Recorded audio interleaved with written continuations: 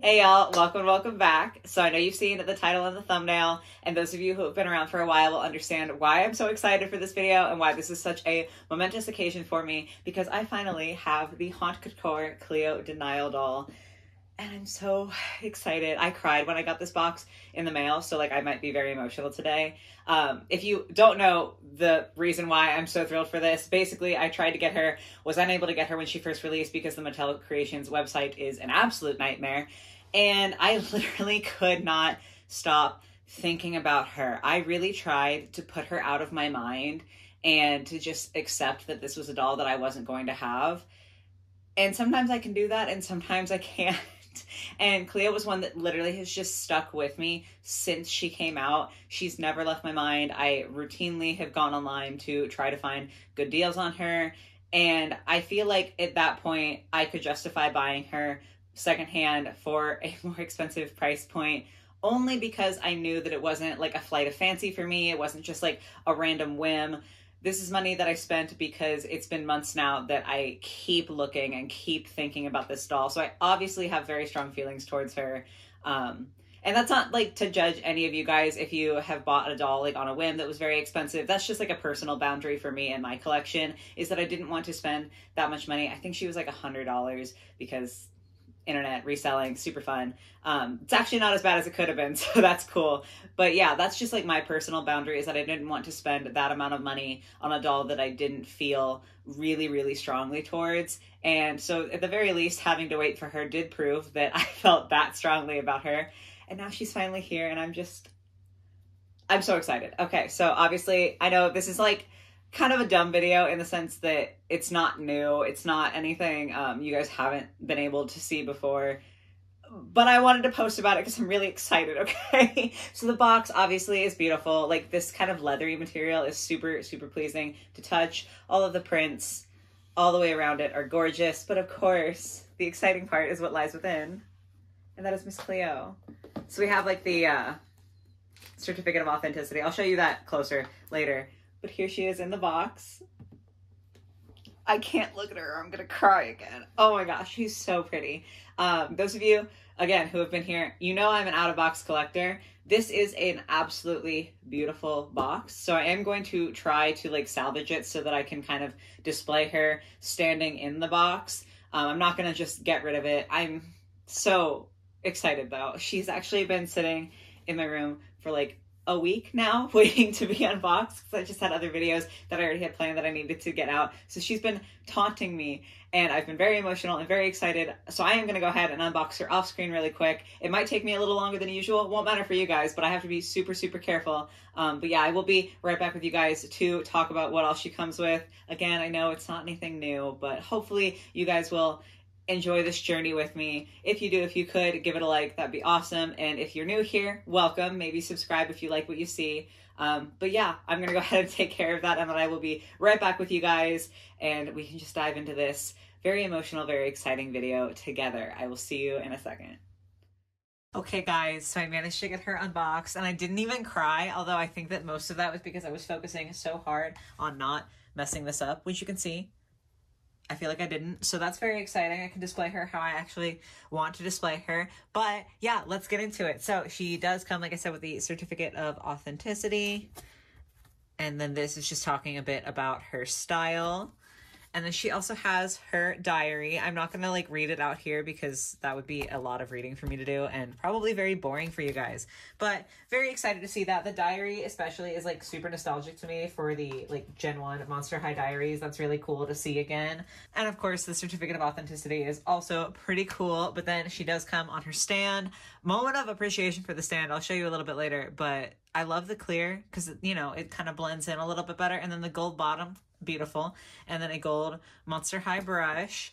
And then she has her bag. And with the bag, I need to kind of preface this, I guess, with the fact that I knew these weren't worth the $75 they were originally priced at. I know that realistically, she definitely was not worth the $100 that I paid for her. I only got her because she clearly has a lot of personal value to me. But I wanted to say that in advance because in unboxing this bag, I kind of realized that we were going to have some quality to talk about and I was going to have some opinions. So really cute design. I love this. It's so pretty. I love the colors. It does open, which we love to see. Has fabric straps, but like the wings aren't even gold on the back. And I'm just like, for a $75 doll, y'all could have made sure that this back part was also gold. I know that that probably sounds really petty, but it really is just because of the price point and the exclusivity with these dolls. Like, it's not as though they released tons and tons and tons of them. They weren't a limited number. Like, it's not like her box says, 500 of 5,000 or whatever. But they obviously were fairly limited because a lot of people couldn't get them. I know a lot of scalpers got them, but you know what I mean? Like, they are a collector's doll. They are somewhat limited in their release. They could have put gold backing on here. That isn't to say that I don't think that this is cool. None of the negative things that I'm going to say are to say that this isn't a lovely doll or that I regret buying her. It's just to really exemplify how Mattel is not doing it for their collector dolls. So yeah, let me go ahead and show you the bottom of her stand really quick. I want to be so careful getting her out because I'm like afraid to rip anything. She was expensive. Like, I'm afraid with a normal doll, but for her, oh my gosh. Bottom, super pretty. I love the gold. But obviously Cleo is the main draw here. Now, I have never cared about tinsel. Obviously, looking at her, like, if you don't like tinsel, you know that that's going to be a problem. I love it. I think it's so fun. It's so sparkly. The particular kind of tinsel that they used, I think just looks so beautiful because it kind of looks like she has just strands of gold beads in her hair. It's so stunning. I love it so much. It's so pretty.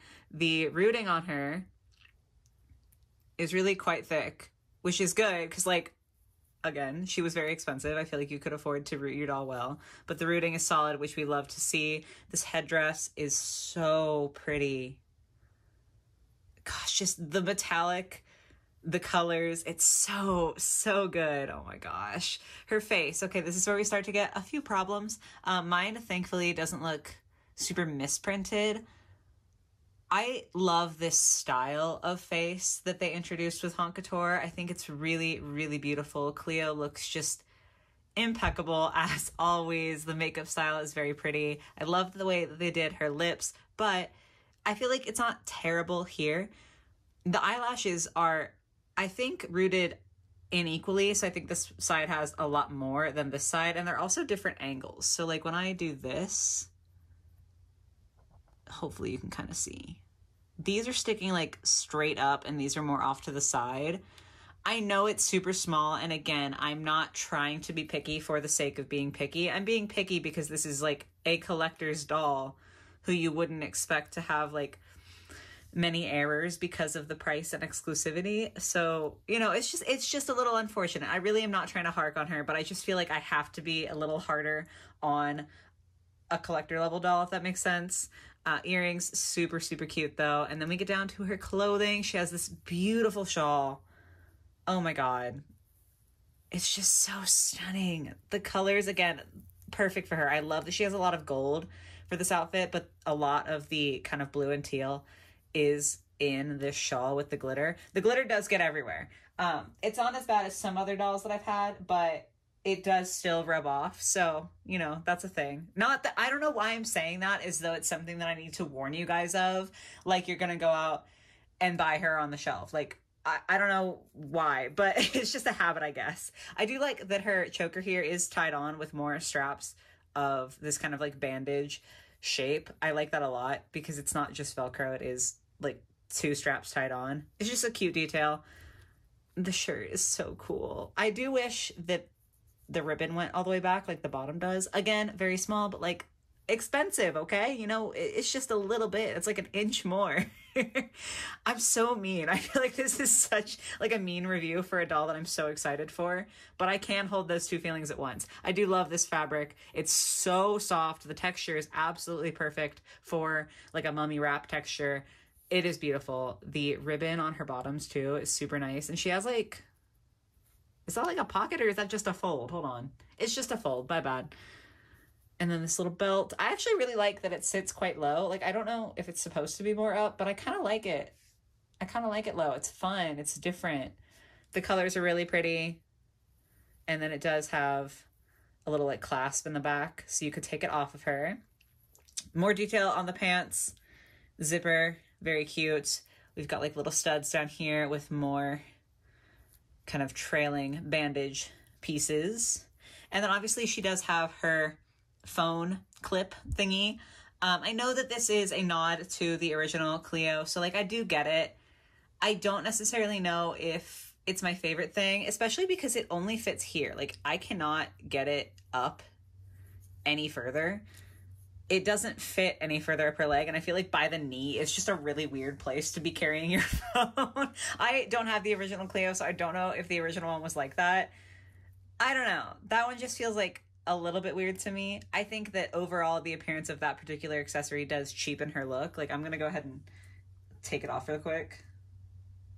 Oh gosh, taking it off is so scary. I don't want to break anything. Okay, I got it. So the phone is rubber banded in just because I want to keep it secure. I don't want to lose the pieces. It's fine. Like, I'm not trying to be complaining. I am so sorry. But I feel like she looks 10 times better without it. Like, I just feel like she looks better with it unhindering her appearance. Then her shoes, y'all, oh my gosh. The gold on these scarab beetles is so beautiful. Again, like, I just love the color scheme they picked for this doll. I think it is really magnificent. The sculpting is so pretty with the little bandage details all around tied into little bows there. The painting on the studs is really, really lovely. She's insanely beautiful. So that's why I keep saying, like, I'm not trying to point out all of her flaws to be mean or to, like, say that I regret this.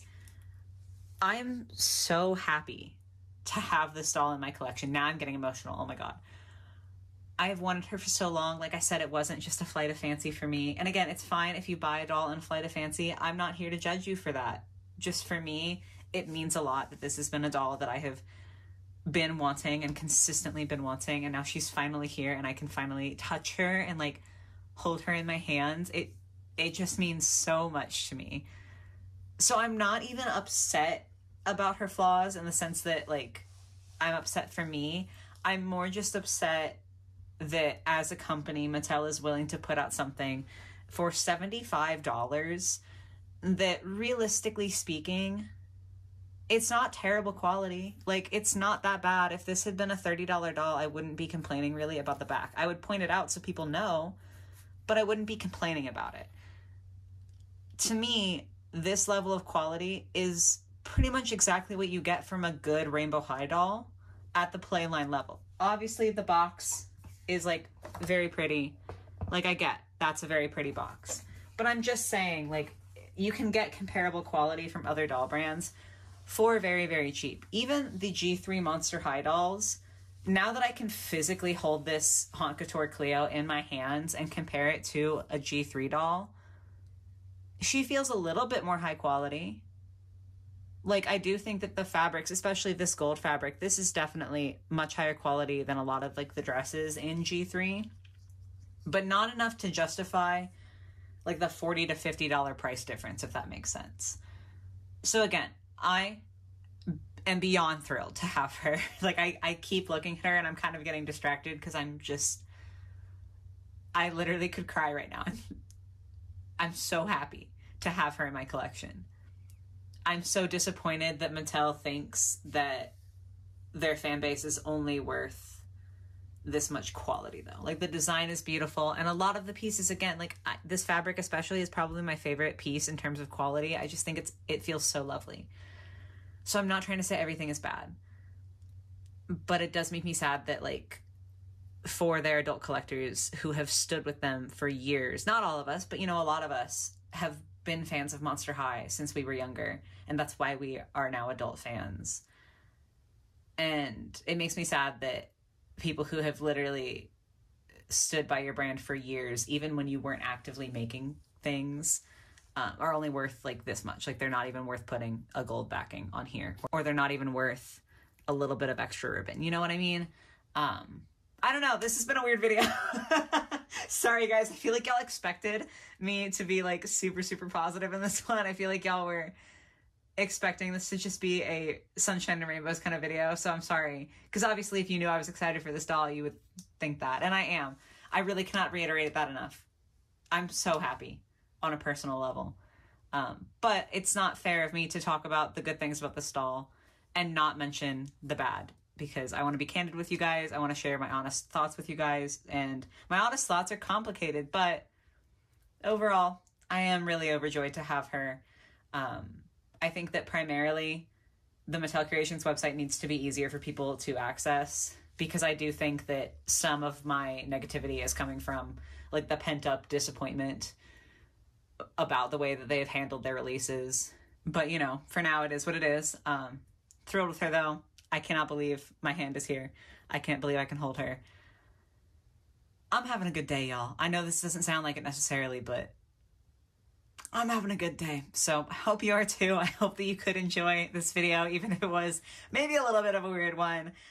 Do let me know your thoughts on Cleo and Haunt Couture and the Monster High collectors in general. It's like a whole big topic. I would love to hear all of your thoughts in the comments down below. But I do hope you have a lovely rest of your day or your night or whatever it might be. And I will catch you guys in the next one. Bye, guys.